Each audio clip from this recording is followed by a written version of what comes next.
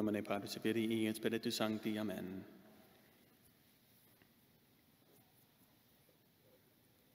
For today, we celebrate the feast of Saint Mary Magdalene de Pazzi. She was an Italian saint, a mystic, born in Florence to a noble family about in the year 1566.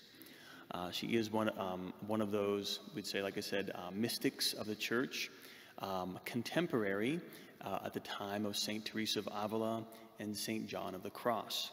Those are all within the 16th century, the 1500s of the church.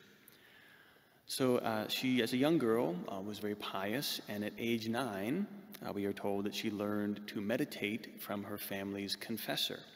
And he taught her to meditate specifically upon the Passion of Christ, which she did so with great, we could say, earnestness. She wanted to become a nun, and let's see, she made her first Holy Communion at the then young age of 10 years old, and then something like a month later, she took a perpetual vow of virginity. Probably didn't even know what that was, but she knew it was a good thing, and so she took it. She was supposed to be married, right? Supposed to be, again, part of the noble family in Italy, was going to have this life and this career and then so on, or this family, but she wanted to have nothing to do with it. So she petitioned her father to allow her to enter a convent, and finally he relented, and when she was at the age of 16. And she chose a particular Carmelite convent because this particular convent had the unusual practice of allowing some of the nuns to receive Holy Communion up to every single day. It was very unusual at the time, so she chose that one specifically. Very early on, she began to have quite mystical experiences, ecstasies, visions of our Lord. And these started when she became very ill. Within a year of entering the convent, she became deathly ill. It was thought she was not going to survive. And so she petitioned and received special permission to make her vows early. She wanted to die as a fully professed Carmelite nun. So it was given, and she ended up living for another 20 years. But that's when she began to have those mystical ecstasies. And usually they would last, it was like she had an ecstasy, and then every single day after receiving Holy Communion, she would have another vision. Right? It would follow that. And so her confessor asked her to write down these visions, right? These conversations she was having with our Lord, and she did. And they're eventually filled up 5 volumes.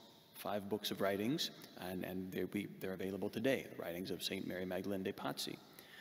The first several volumes just deal with her conversations with our Lord, and one of them, one entire book, is devoted to her dark night of the soul. That would be described at length by John of the Cross, and he was born in 1545, and Mary Magdalene de Pazzi was 1566, so he's about 20 years ahead of her.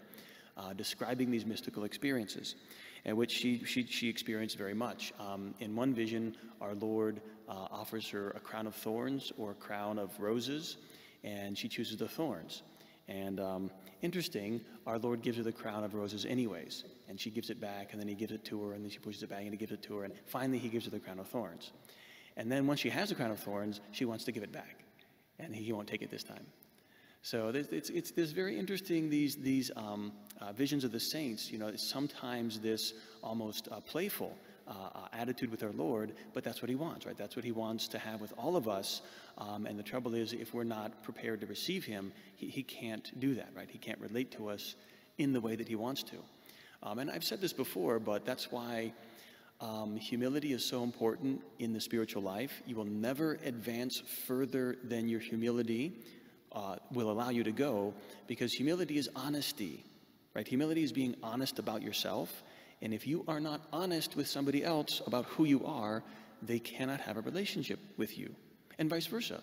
If somebody is not honest with you, how can you relate to them? Because they're being a pretend person. And so it's the same way with us and God. Because we don't know who we are, because we don't know what we really are, he cannot have a deeper relationship than our honesty will allow us. And so that's why humility is so important. And St. Mary Magdalene de Pazzi had that. And so she was able to have this very intimate, very even playful relationship with our Lord because she was honest. And this comes out in her other writings. One of the books, I think, is called Admonitions, and it was kind of these sayings about her dealings with younger women religious when she was their novice master.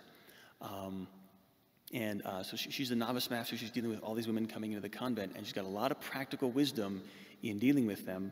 And her humility, in terms of her honesty, her perception, comes out when one of the novices, and we do this, we trick our minds, and the novice was like, oh, in order to be really humble, and in order to be really virtuous, I'm going to pretend to be impatient with the other sisters, because then their opinion of me won't be so high, right? Everybody has a high opinion of me because I'm so patient, so I'm going to pretend to be impatient and have a low opinion. And there's this like convoluted plan of this young novice to try to be holy.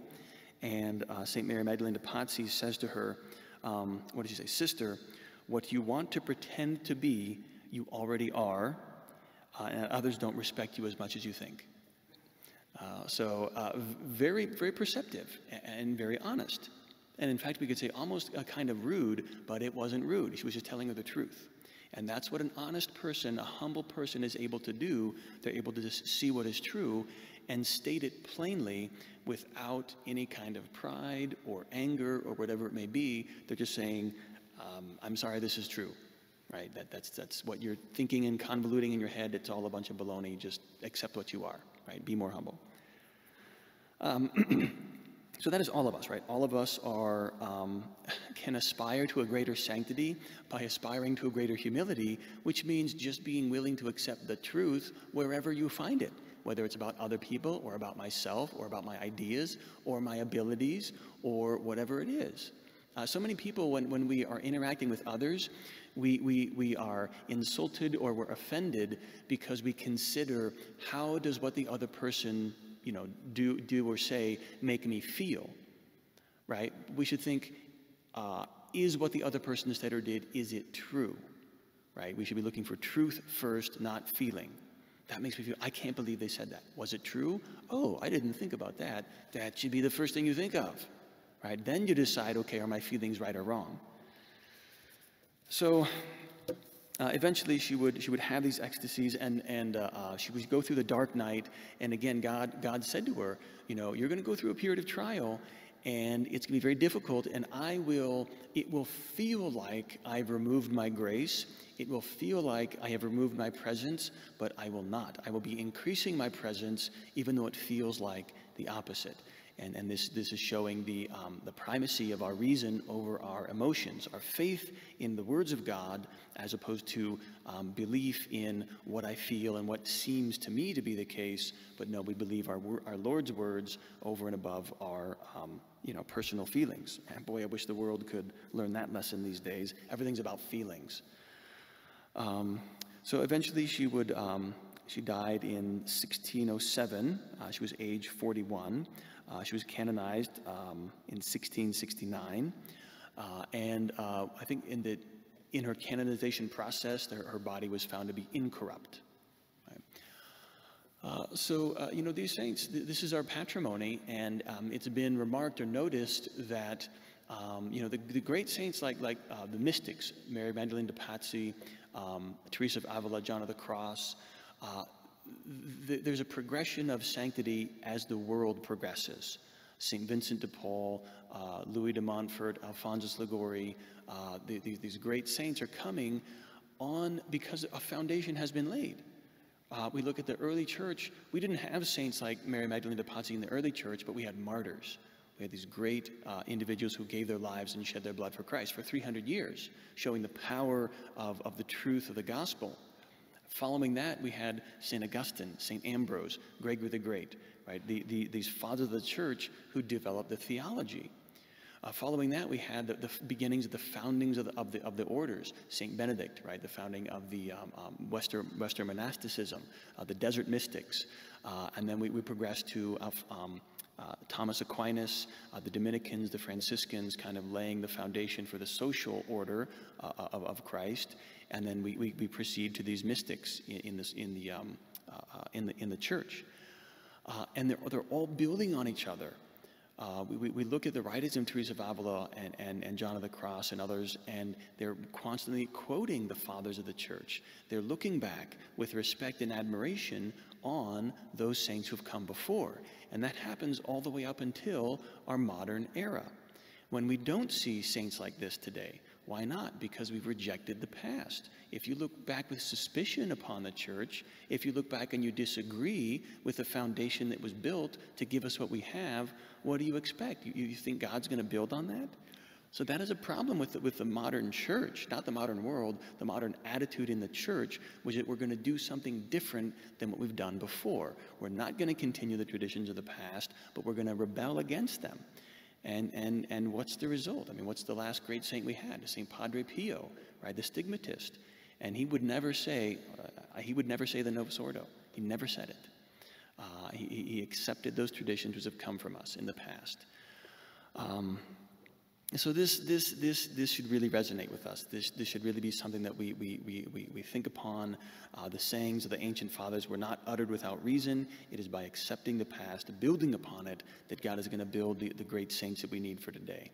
So let's meditate upon that and ask St. Mary Magdalene de Pazzi for intercession in growing our own humility and honesty before God.